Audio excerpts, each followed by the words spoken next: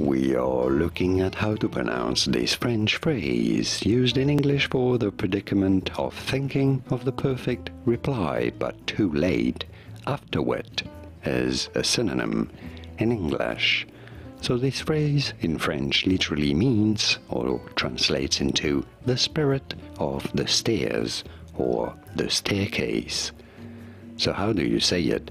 For reference, in France, in French, it is said as l'esprit, yes, a silent T here, l'esprit meaning spirit, de l'escalier of the stairs.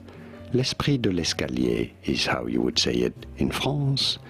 It'd be fine in English if you cannot pronounce the French R to say it as l'esprit de l'escalier.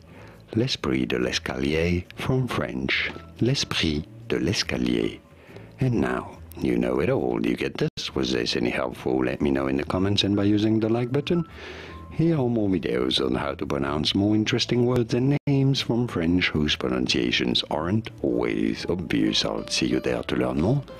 Thanks for watching.